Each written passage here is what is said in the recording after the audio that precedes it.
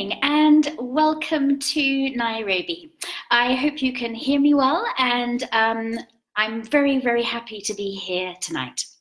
So I am wanting to share with you a few experiences that I've had over the past 20 years living as an expat abroad with my family.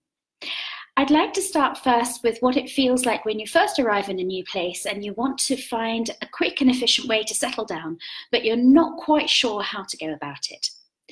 I want to encourage you to just close your eyes for a moment and think what it feels like on the first day of school or first day in a new job, and then translate that into a first day in a new country, in a new place, with a new experience of what it is to be you in a place where no one knows you necessarily from Adam.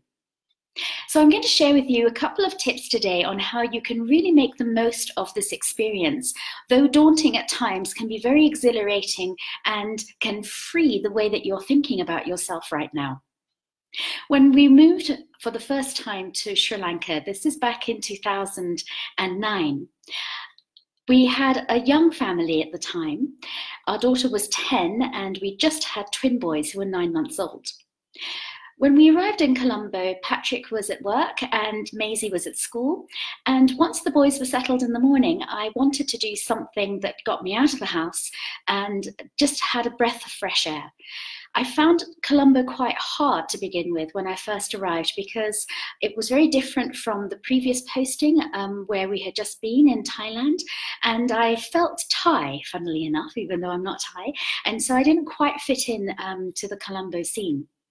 So I went down to the British Council and I asked there if there was anywhere nearby where I could sit and read my book and magazine while I was waiting before going home. And they indicated there was a cafe not too far away. So off I went to this cafe and I sat down, and a waiter came over and said, "Madame, may I help you?" And I said, "I'd like a coffee, please." And he looked at me as if I'd asked for something totally bizarre. And I looked at him again and said, "Well, how hard can it be?" And I pointed at the coffee machine and I said, I just want a coffee. So he went away and he brought me a coffee. Now, this routine went on for the following 6 weeks. Every day after I dropped Maisie at school, I'd go down to the British Council, pick up a few new books, go and sit in this cafe, ask for a coffee, and was there from about 8:30 to 10:30 every morning. Now, 6 weeks into the posting, I started to make friends down at the gym and at the school at the picket fence to pick up the kids. And one of my new friends said, "I want to take you to this amazing place. You're going to really love it." We hopped into her car, and as we drove closer, I began to recognize the streets. And as we pulled in, I realized it was my cafe that we were walking into. But when we arrived, it was a completely different place. The baristas were running around crazily. The managers were all ablaze with running from one side to the other, and it was not the place that I knew at all.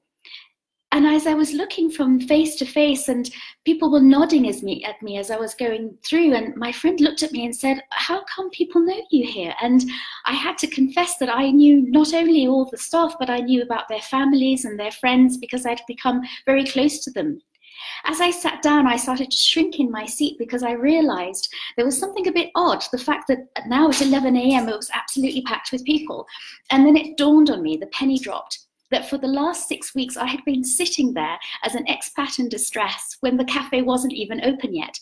I had actually gone in from 8:30 to 10:30 when they were cleaning the floors, they were dusting down the cabinets, they were even hoovering under my feet, and it never struck me, it never crossed my mind that it wouldn't be open.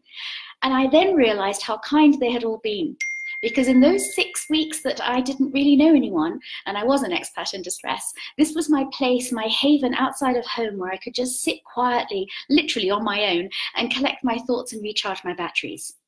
So if you've ever been in this situation before where you've had to move to a new place, have you found that haven outside of your home? Is there a place in your heart that you're still thinking about now that you're so grateful for? And if you've just moved to a new country, I highly encourage you to take action today. Go and look on TripAdvisor, on Lonely Planet, go and look in Internations or other online resources to see if you can find a place that looks like you might want to sit there for an hour or two on your own. Get out of the house, go and try and sit somewhere, maybe in nature, or maybe somewhere which connects to something you really love. I highly recommend this.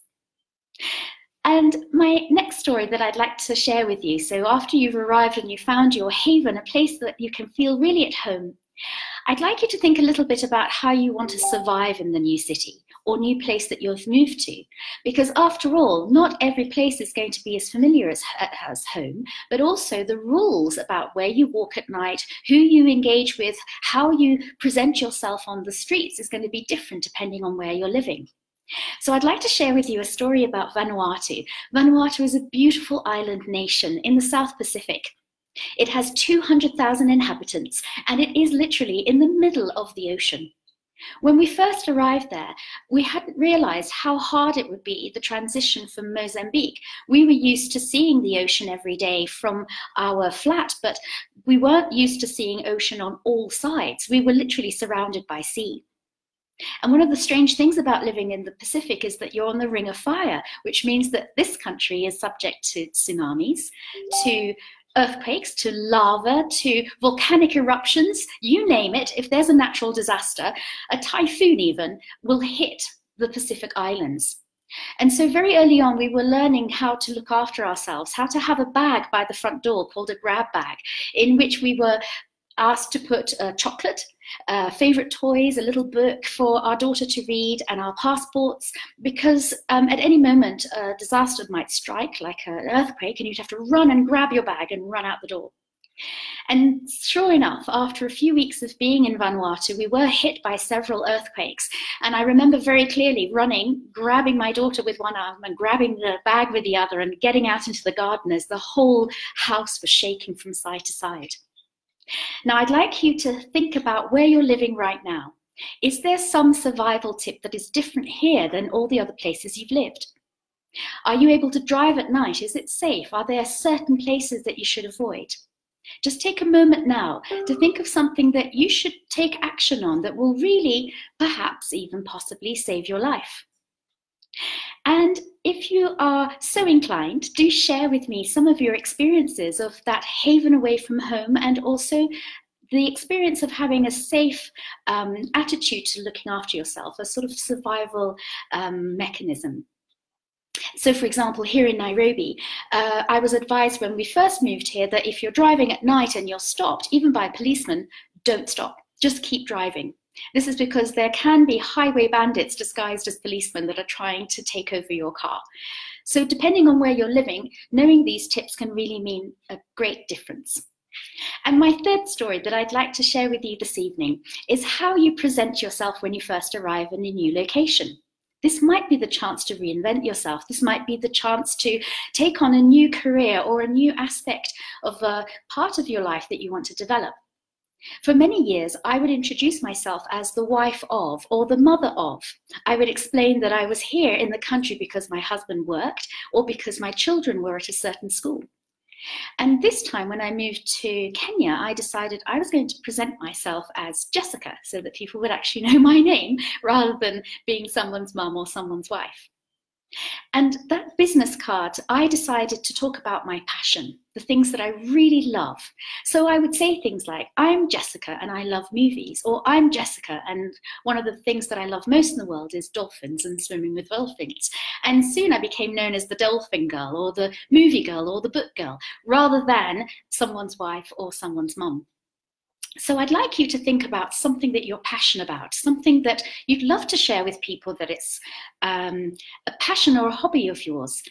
And then just close your eyes or even practice in front of the mirror right now. My name is, and I love, ... And one of the great things about moving to a new place is that if you tell people you like to eat organic vegetables or go for long walks or coffee is really important to you, suddenly people come back with all sorts of exciting information.